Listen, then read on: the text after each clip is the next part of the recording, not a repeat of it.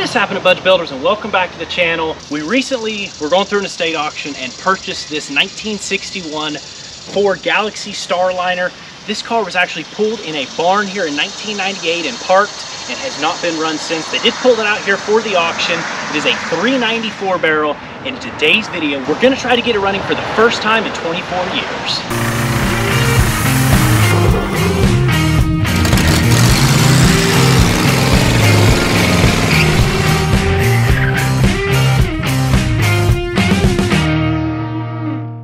So I am on my phone here with Dad, and we are watching an estate auction with a bunch of barn find. Look at these things, pulled straight out of the barn. Stuff that's sitting around. Bunch of cool cars though, a bunch of Model Ts, couple Volkswagens. I don't know if this is focusing or not, hopefully. Right? Yep, alright, I bid. Down to 50 seconds. Come on, baby. 6, 5, 4, 3, 2, 1. Yes. All right, 850 bucks. No, somebody bid again. Oh, We're at 6. What do you think about that 61? I don't know, Dad. It's only $1,000, but I mean, when we're looking at a few cars, that adds up. 5, 4, 3, 2, 1. Bought a Falcon. 650 bucks. Okay. 5, 4, 3, 2, 1. Well, bought a 61 Galaxie too. It's 6:30 in the morning and it is time to head out. I've got my friend John's trailer that he thankfully let me borrow behind my truck, and Dad has our trailer. Let's go pick these two cars up. It's a Lenore, North Carolina, so not too far of a drive, but it'll be a fun trip.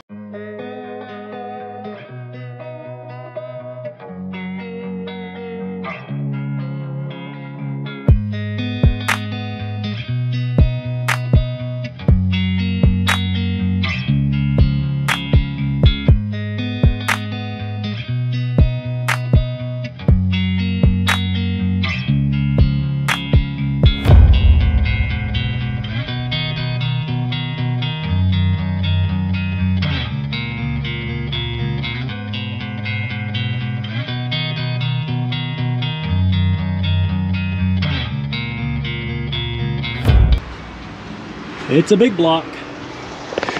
Now, obviously, it could potentially be a 352, but according to the ad where we purchased it, and we'll check numbers, hopefully it is actually a 394 barrel. See those Thunderbird valve covers? Oh, look, chicken eggs and a golf ball.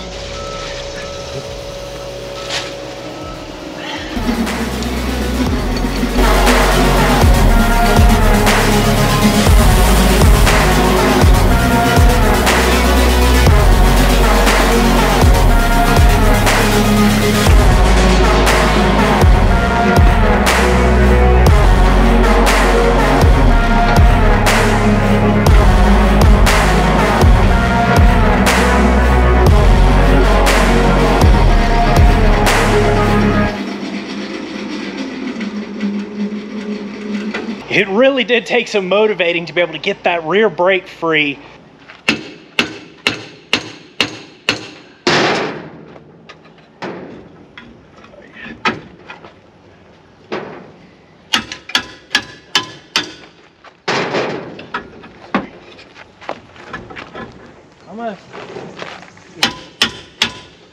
Even dragging it up on there, about pulling the treads off the tire, it did not free it up, and we had to end up breaking that drum to get it off. Sometimes that's just what you have to do. Normally those are $50 to $70, so not a big deal to replace. But we've got it out here. Man, what a cool land yacht of a car. It is super solid up underneath. We were looking at it while we had it on the trailer, and it is a solid car. Now, one thing that's really cool, and we barely ever have this, check that out. Keys. One of the first things you know we have to check. We've seen in the interior. What's cool is we do have one original. I guess it may not be original. We have a skirt. That's gonna look so cool on this car. Hopefully the other one's in the trunk. I'm not sure what's in there. The front seat's up a little bit, but you can't tell what's in here. We do have keys, but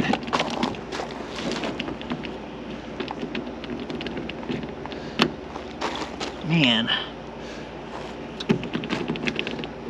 doesn't go all the way down. Let's try to blow some air in it maybe.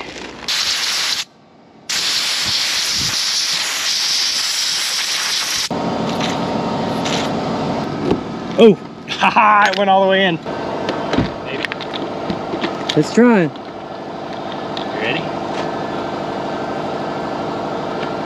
Well, it's got a spare in it. Bunch of massive. Wow, look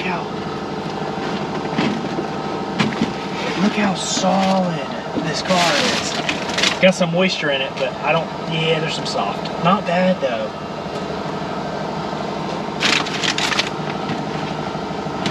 Wow. Look how solid it is around the hole. Yeah, this quarter's been replaced. It's got one steel wheel in it you can use. They borrow.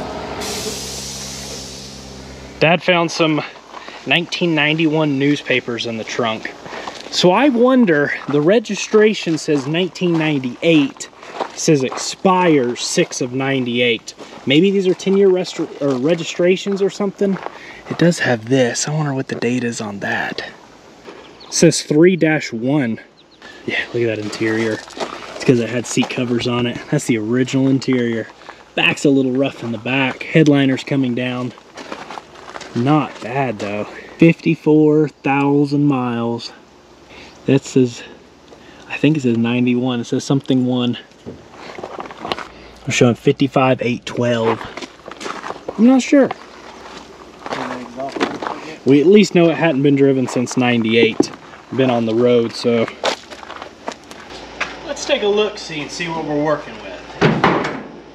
I did verify on the data tag, it is a Z-code 394 barrel, so this is about 300 horsepower is what they came with from the factory. Before we even start messing with anything, we probably need to come in here and let's vacuum all these eggshells up and all this other trash out from this engine bay so we don't have it going everywhere.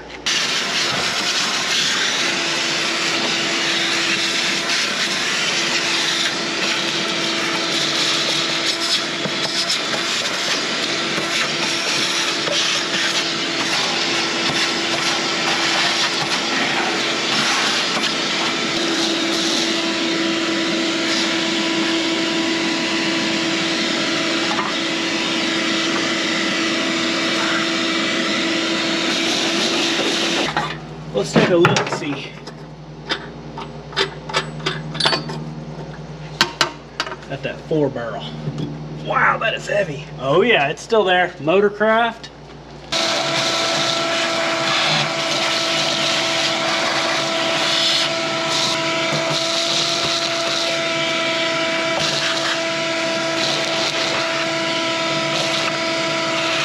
See what our oil looks like. Old Pennzoil filter. Last oil change on this was 1991 at 52,000 miles. It's showing 55. As original as the interior is, as straight and original as the car is, and as solid as it is, I doubt that's anything but original mileage. It is a little low, but old, but no water, so that's good. Suppose we can take a look now and let's go ahead and see what our cylinders look like. Well, that just fell off of there. I think these might even be the original spark plug wires. Probably not. Oh. Oh.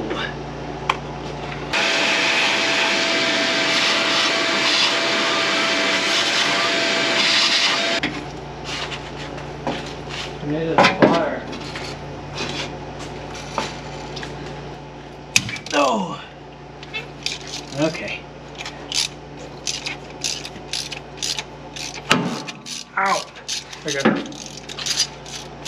There's the old, that's the one that works upside down. That's the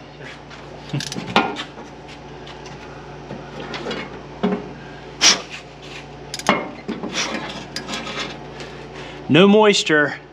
That is a old plug. It's an auto light, which is not original, but it says resistor 45. I hadn't seen a spark plug ever that says resistor 45s. Everything now is coded that way, so you know. Oh, come on, baby, come on, baby. Keep going, keep going. Okay. Another clean spark plug. When I say clean, I just mean moisture free. Another pretty clean spark plug, other than gunk that came off while it came up. Most everything looking pretty good so far.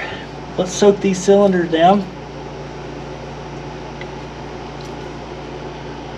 Now we've let it soak for a couple hours because we had very light moisture signs. I think we're gonna go ahead and try to rock on it just a little bit. I'm not gonna throw a battery in it, not gonna try to hit with the starter, because if we do have stuck rings, I don't wanna be ripping rings off. And so we'll get a ratchet in there and let's see if we can kind of tug on it and rock it a little bit.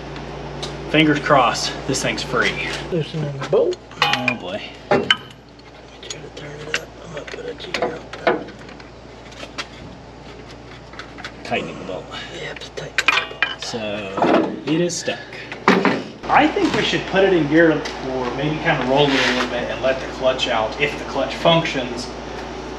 Because I don't know, maybe it's something in the drivetrain or something. As clean as this is, it shouldn't be that stuck, I don't think. What do you think? All right, let's rock it around a little bit. You want to throw it in third gear maybe? Now this is a 3 on the tree, which is kind of cool.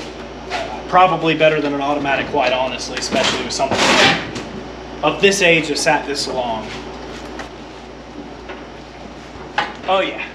Huh? Oh yeah. It didn't take much.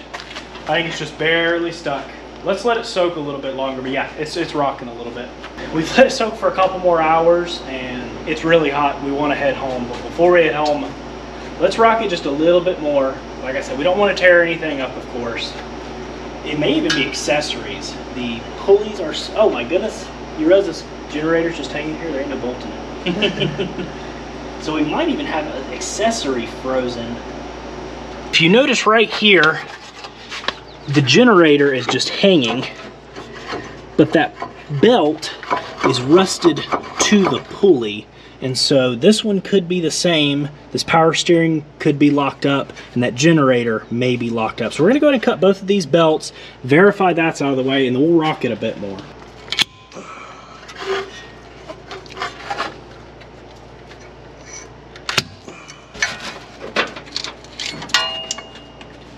Well, that's not locked up. Wow, it was rusted on there though, really tight. So maybe, see all that rust? All that rust. Sometimes these can act locked up because that belt binds on itself. So maybe that's all it was. Oh yeah.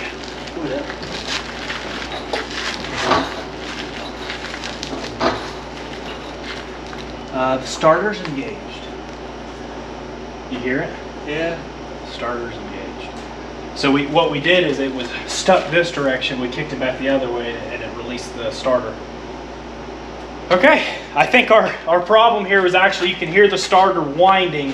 So I think what it is, this should have a pull style Bendix. So when the starter clicks, it actually pulls the Bendix in and it sounded like it was bound in. So we went one direction and it was like it was locked up. We went the other direction and it released that Bendix. So I think that may be all we had going on there. Now before we go any farther, I think that is gonna wrap it up for the day, but tomorrow, first thing we're gonna do, let's drain that oil, let's change that filter before we even start turning this thing over. I know it's good to sometimes go through and run these and churn everything up, but at the same time, oil's $15. Let's throw fresh oil in this thing. We can run it a little bit once we get it running, if it'll run, and then we'll change it. But to begin with, let's drop that oil, let's pull that filter, let's get it changed. Knew that wouldn't happen.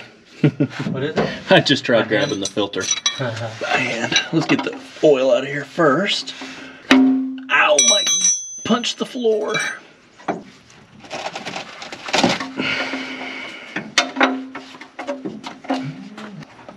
Hopefully no sludge. No sludge though. No metal at all on the magnet. That is good. So that last oil change that said 1991, matched was Pennzoil, and it's got a Pennzoil filter in it, so I'm guessing that was the last time the oil was changed. Oh boy.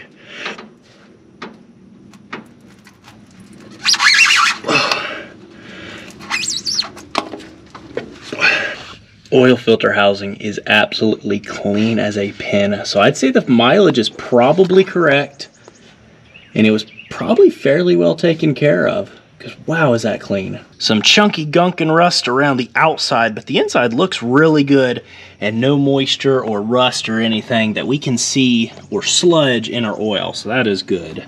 Fresh Motorcraft FL1A that we have pre-lubed. Of course, I always like to run a high zinc additive in here. And then this motor takes 6 quarts with a filter change. And so we've got 6 quarts of 10W40, just old standard oil. With 5.5 in, we're looking pretty good for initial turnover. I'm sure once we get it fired off, it will top that filter off too. And we'll put the rest in. As cheap as they are, I don't think there's any point in not replacing this old starter solenoid. I have new cables because this thing is crazy long, and it has the original ground on it. And I'd say we probably want to replace that. I'm sure you probably did notice so one of these is your signal, the other one is a little 12-volt jumper that's actually for your coil there, or actually for your coil, so when you're turning it over, it gives like a little extra power output to help start it. These are off, and with the starter making that funny sound, acting like it was locked up to begin with, I bet something's going on there. We'll have to find out. Hopefully that starter is not bad, because that might be a difficult one to get a hold of.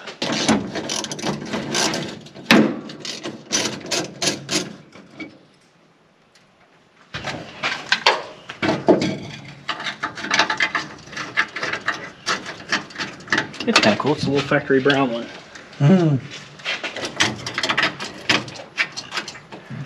With our new solenoid installed, we've got a battery stuck down in here, our new cables. We'll see what power does to this car. No sparking. Oh my goodness. That's a good sign. When's the last time you saw an interior light come on in a car? Yeah. Wow, this thing smells like pee so bad. And I'm gonna sit in that seat. Okay, you ready? Oh yeah. This thing stinks, doesn't it? Yeah, it does. That's why you're in it and I'm not. Oh, cool. Oil, gin. I'm gonna try to bump it. What do you think? Oh.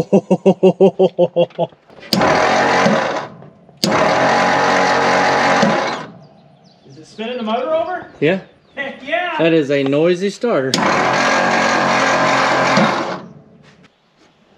Of course, it doesn't have dash lights.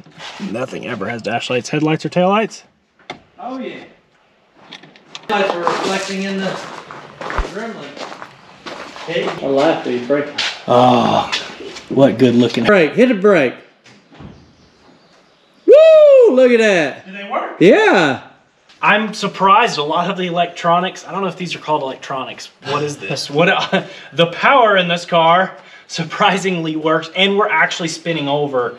The starter sounds really odd, and it's probably just that straight gear drive starter, but I bet that Bendix is shot. The starter works though, so we may have to figure out that Bendix, but for the time being, let's go ahead and start figuring out this ignition system, see if we can get some fire to it. Maybe we'll put plugs back in it, see if we get this thing to fire off. Those look like the original spark plug wires. Not bad. This is the original cap, Fomico. It looks good though. It doesn't look that good. It's okay. We'll try to clean it up a little bit. It's had points and condensers. That's a really old condenser though. Eklund? Huh. Definitely not something that's been done anytime recently. Those points are nasty. We can try to clean them, but it's easy enough. Let's just throw a new set of points in there. I'm gonna leave that condenser because, as you know, a lot of times it's got the big wire, so it's probably a heavy duty condenser, which is what we would put in it anyways. Most of your newer condensers are terrible quality, but the points, pretty easy, pretty straightforward. Let's throw a new set in there real quick. No point even fooling with cleaning it. They're $5. And then we'll make sure to grease at this point here where it rides. And we will also grease the lobe here. And we're right on the lobe. Oh wow, so those points were not even set. What the heck? And we're going to be setting these points to 17 thousandths.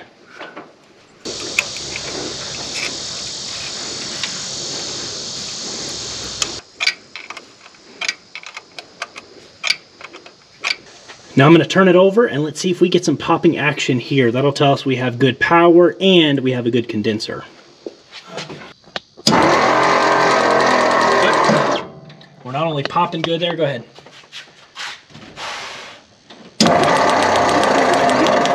We have plenty of fire, popping strong there and there.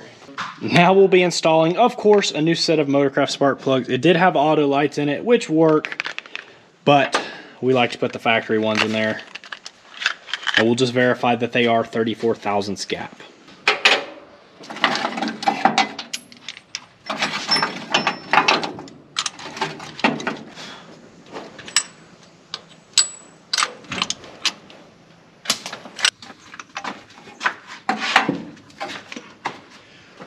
Wow, those are about worn slap out. Might as well go ahead and disconnect this fuel line, which there's not much left of it.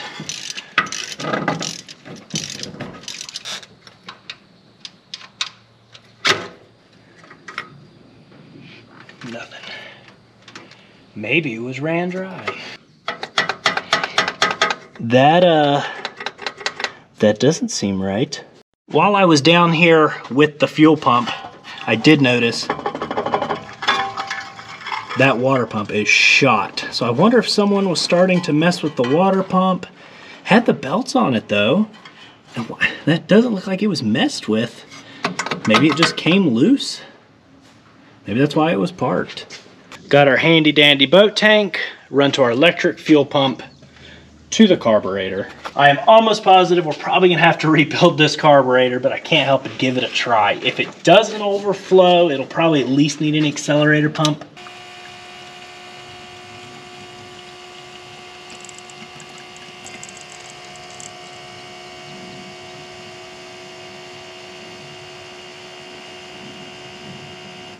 I think it might hold.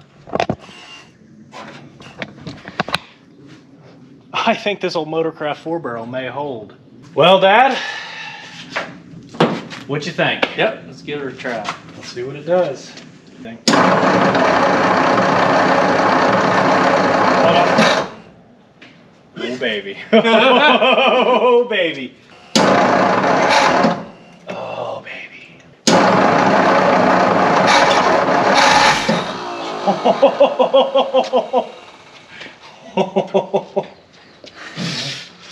Oh.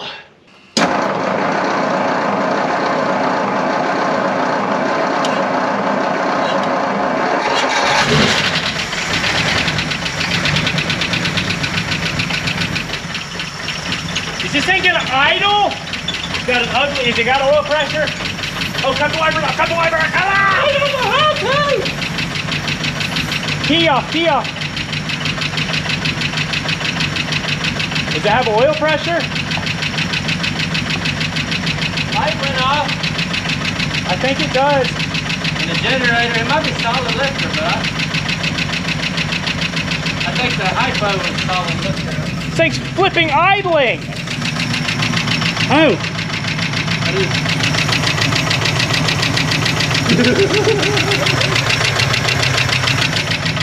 Wow, it's smoky in here.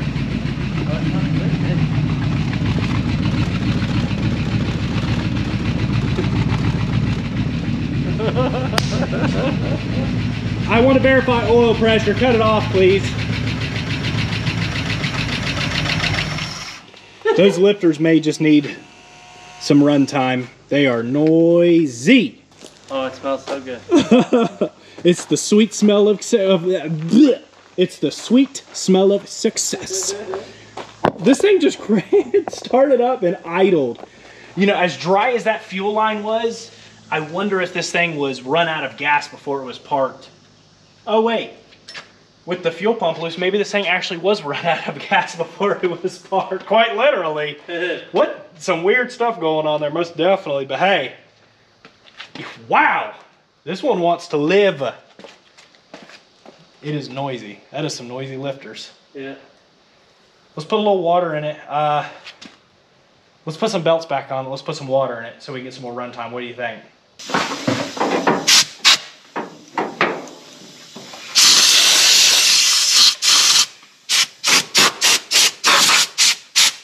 Tad is going to start figuring out getting our bolts back in there. While he does that, I'm going to pull this valve cover and let's verify we have oil coming to the top end.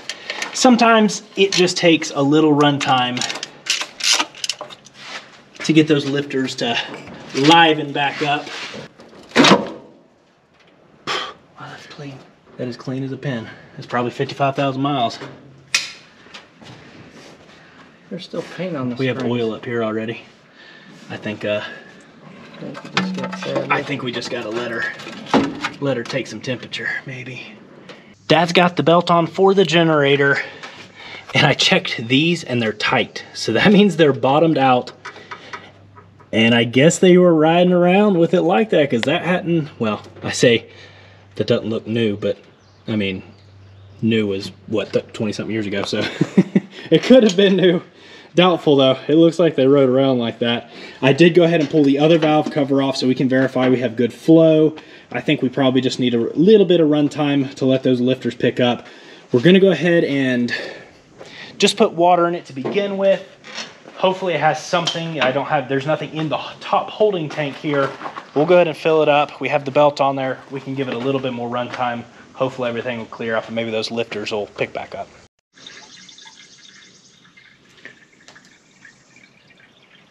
If it only took a little over a gallon, it probably had something in it. Had to. Wow. Hopefully it was coolant.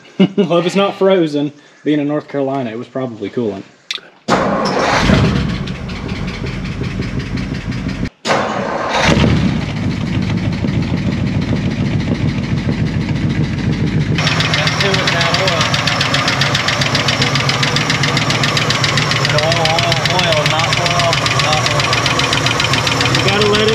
It's going. We got 1, 2, 3, 4. Oh, there it goes. It's getting better. Now I only have one without oil on this side. Oh, listen. It's getting better.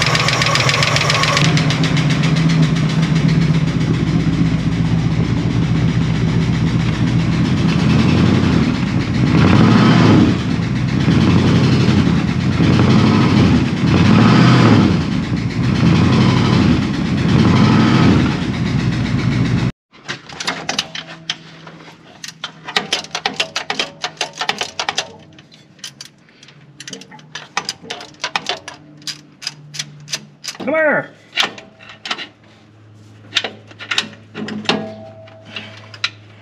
How in the heck? There we go. It looks like it's been on there a long time, but it was probably a replacement. It's definitely not the original. Maybe they installed the wrong bolts, or maybe the depth was different. They ran on it. Don't know how. Go ahead. Wow, my blood. Getting better. Almost gone. Almost gone. We need to cut it. Cut it off. Oh. Maybe it was. Okay, maybe it was the fuel pump then. Crank it again. I don't know. I heard it. No. I think that lifter. I don't think. Crank it, cut it, run it for a couple seconds, cut it off, crank it, run it for a couple seconds. Uh-oh. Hold on. Just like it. Yep, it's bound again. What in the world? It's gotta be the starter. I mean, it's completely bound. I guess we need to pull that starter and take a look at that Bendix maybe. Well, it's definitely a runner, and the lifter started clearing up. That last time we tried to start it, it seems like whatever that issue was with the motor being locked down in the first place, probably the reason it was parked was actually something to do with the Bendix in that starter. And so we're gonna jack it up really quick. Let's pull that starter, take a look at it, and see if we can figure out what's going on. I have a feeling the spring's probably coming apart or something. Maybe it's got some shaft play and it's binding in place, but let's pull it. Let's see what's going on there. Get that fixed, get it back in there, because I wanna run this thing some more. Okay, just kidding. We rocked it around a bit. We're still gonna have to pull that starter, but let's crank it back again. Hopefully it doesn't bind up completely. Oh boy. It seems like it's just when it's starting. It doesn't stay engaged or anything. Go ahead.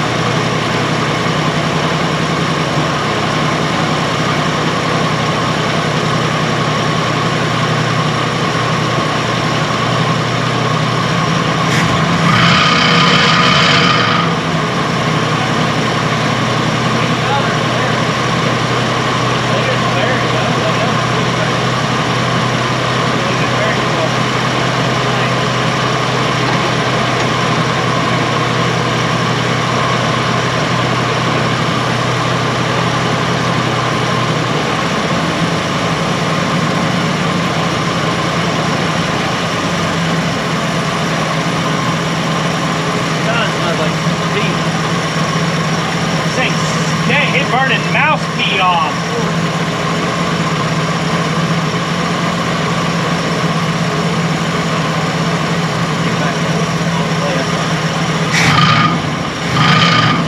That water pump shot. That's the water. That's what I said. It's not the belt. Our timing might be a little advanced. Right, give it just a little, just a couple little blippies.